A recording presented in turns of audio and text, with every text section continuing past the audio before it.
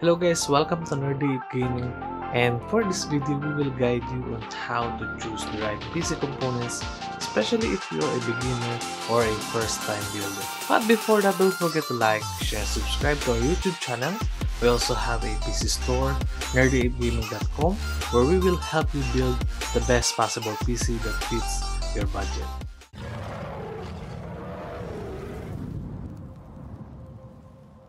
So in this video, we will guide you on how to choose the right PC components and provide you tips on different levels. We will consider the beginner, intermediate, and expert levels when building a gaming PC in this video. So when building a gaming PC, what we need is 7 major components to consider: the CPU, the motherboard, the RAM or memory, GPU or graphics card, storage, power supply, and PC case. There are also several factors to consider before choosing the parts. First is the budget. If you know your budget, you can easily choose the parts that will suit the second factor, which is the purpose. What is the purpose of your build? Building a PC for family, work or office, gaming, streaming, or video editing? Then you will also need to pick the platform you will choose. Either you will go for AMD or for Intel. AMD right now is a great choice for people who plan on upgrading their PC later down the line because of their long support for their platform like AM4. If you have the budget, I suggest go for the AM5 platform as it's new and will give you better upgrade path in the future, although the price right now is still a bit high. But for budget PC builders, AM4 is still a good choice and has a lot of upgrade options if you consider building an entry level and planning to upgrade the parts piece by piece. Intel, on the other hand, is still a great choice right now, especially the newer generations like 11, 12, and 13 Gen. The only issue on Intel is they always change their platform after 1 or 2 generations. So in the future, if you plan on upgrading, you might have to replace your CPU and motherboard, most likely the RAM as well if you will transition to DDR5 platform as well.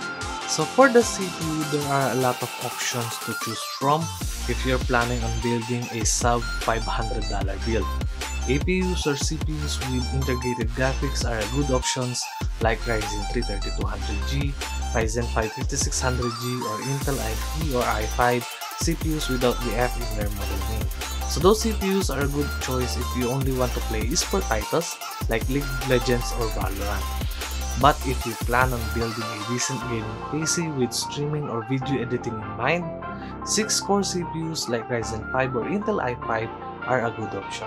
For the motherboard, a lot of people tend to overspend on this part, so make sure to buy the motherboard with the feature you really need like Wi-Fi, Bluetooth, overclocking capability, and of course CPU upgrade compatibility. So when choosing the motherboard, you will always make sure it is compatible to the CPU that you will buy.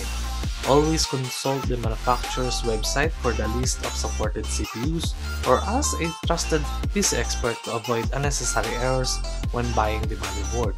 For AM4 platforms, it's really easy to choose from if you plan on building a budget gaming PC, A320, B450, or A520 chipset. Most of these chipset offers good value and packs quite a few features like Wi-Fi and sometimes Bluetooth if needed.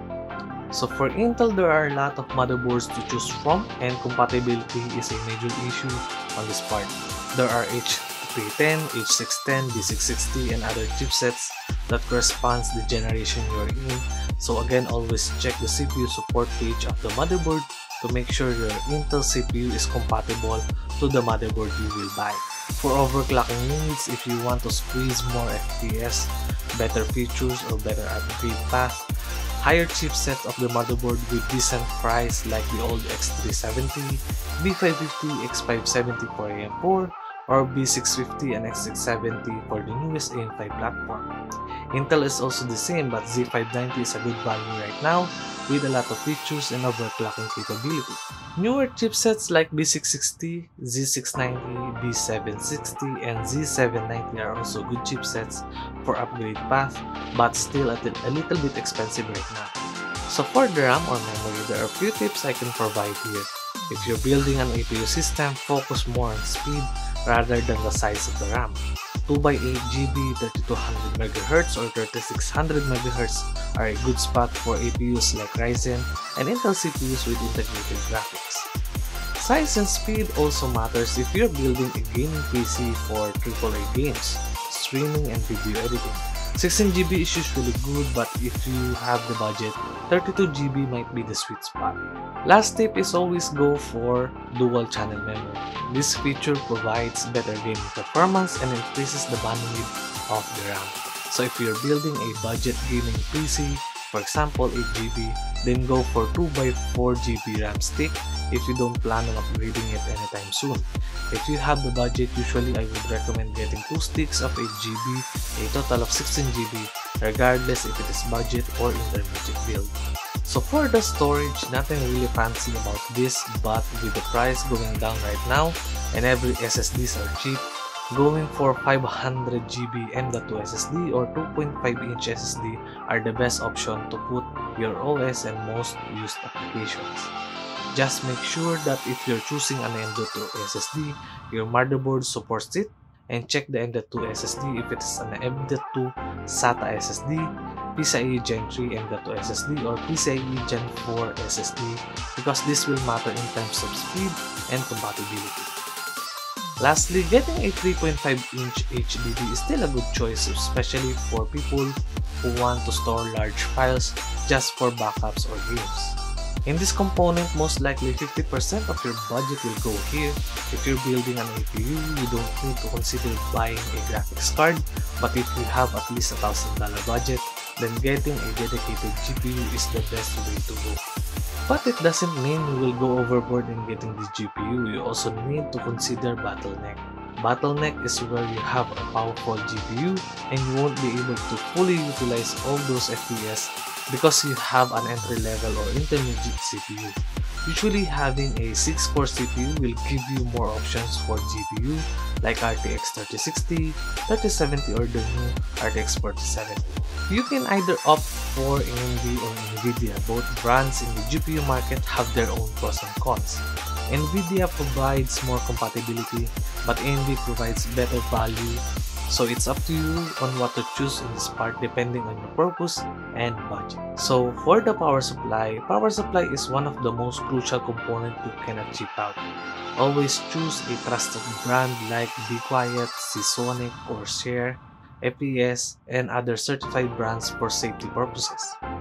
Also make sure to consider the efficiency of the power supply and the wattage compatibility of your system. You can use dpcpowerpicker.com to compute and build your own list or ask an expert like at nerdy8gaming.com. Golden rule on power supply: it's better to have extra wattage than low wattage in your PC. For example, if you're building an APU system without a dedicated GPU, usually it ranges 400 to 500 watts. Having a dedicated GPU, usually it ranges 550 to 750 watts for mid-range PC. Of course, if you have a high-end system, it may go up to 850 to 1000 watts. Efficiency rating is also a thing to consider, like 80 plus white, gold, platinum, or titanium, but this is for expert levels, so always consult an expert or do a thorough research for high-end builds. All in all, don't opt for Chinese brands or unknown brands that promotes true rated power supply, as it's fire hazard and could harm your system in the long run. Consult an expert or check the power supply you're buying if it is listed here in the clearresult.com, a website that lists all power supply with 80+ certification. Last but not the least is the PC case. A lot of people tend to overspend on this part and neglect the purpose of this component. There are a lot of PC cases with great aesthetics, high value price, and tons of features for easier PC build. But the most important thing is the airflow. Always check and research on YouTube for the airflow of the case. Usually mesh front panel cases are good if you're building a budget 500 to 1000 PC build. There are a lot of cases with mesh front panel and also includes case fans, which is good value for your build.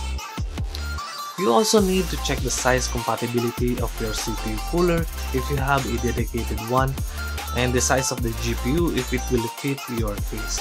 Also, the size of the motherboard is important. If you have ATX or micro ATX, you need to check if it can support those sizes.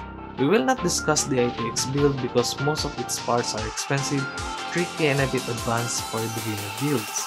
So I hope you learned something on this video on how you can choose the right PC components. I know the explanations are quite broad, especially for beginner builds, but those factors are some of the most important things when choosing your PC parts. You can also check our website for more PC build or the link below for our sample $500 or $1,000 build. If you want to build your own gaming PC, office PC, or new to building your PC and wanted to have a custom built PC, you can contact nerdygaming.com for expert advice and builds. We also help people learn, so don't hesitate to contact us. Thank you for watching. Don't forget to subscribe for more tech tips like this. See you in the next video.